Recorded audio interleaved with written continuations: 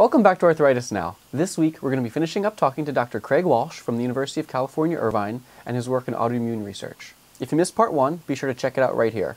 If not, sit back and relax, and let's jump right in.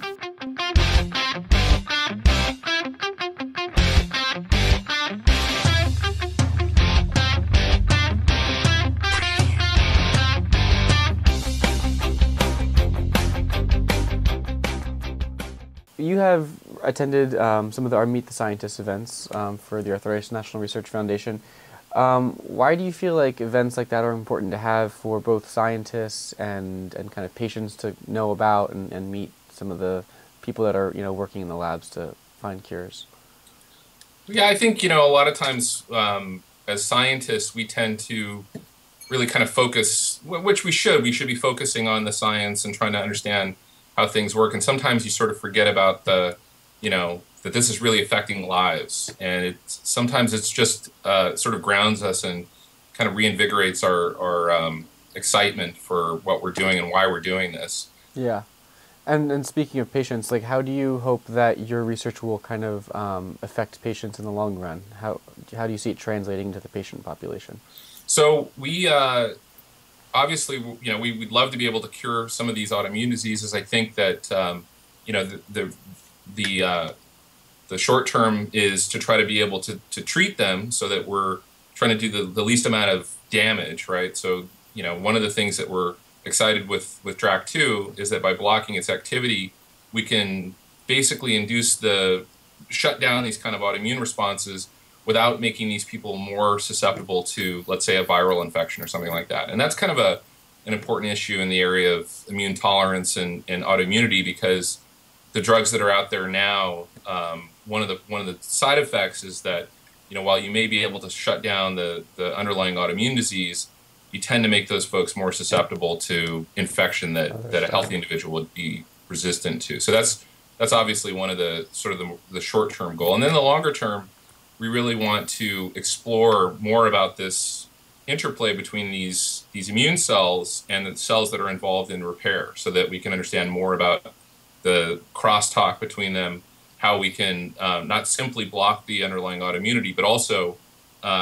promote repair. And so we've been doing a lot of work lately looking at stem cells, certain types of stem cell populations in the context of multiple sclerosis, and have found out that there is actually some interesting, two-way communication taking place between the immune cells and these repair cells, these stem cell derivatives in the context of MS. And we think that this is probably going to be the case as well in other autoimmune diseases, where, if you can not only overcome the autoinflammation that's taking place, but also try to help this communication take place such that these repair cells can now come in and start to clean up the damage and start the process of basically fixing whatever the inflammation, those problems that have been caused.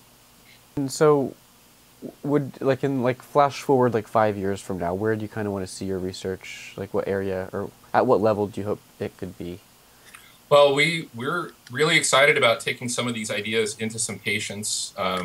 We're now starting to look at in the context of MS patients, trying to use inhibitors of DRAC2, so basically drugs to try to block the underlying autoimmunity. And then as well, we've defined these stem cell populations that we can put into MS patients. So over the next 5 years, one of the things that we're working on is trying to refine, how we generate these stem cells, and then where we need to transplant those into MS patients. And I'm also very hopeful that, because we're also interested in other autoimmune diseases, including RA, that this is probably going to be a general feature. And then, could you just tell me how when you were funded by ANRF for that first time, just how it made you feel? What it meant to you?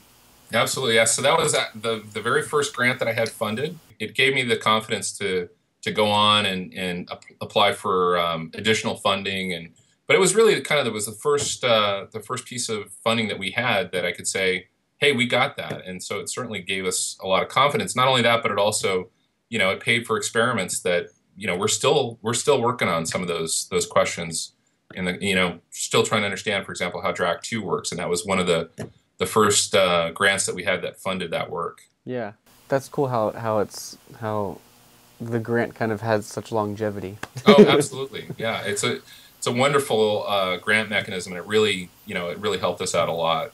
We're all excited about moving in the right direction and trying to cure this disease. And I think with, continued funding, all the strong efforts that your folks put forward on this, I think we'll get there. Great, yeah, we hope so. We hope so. Yeah, absolutely. All right, well, thank you so much for your time. We appreciate it, and we look forward to hearing from you soon. Thank you very much. Thanks for watching part 2 of our interview with Dr. Craig Walsh and his work in autoimmune research. Don't forget to share this video on Facebook and Twitter to help raise arthritis awareness. Check us out at curearthritis.org for all the latest information on the foundation, and subscribe to our YouTube channel for all the latest Arthritis Now episodes.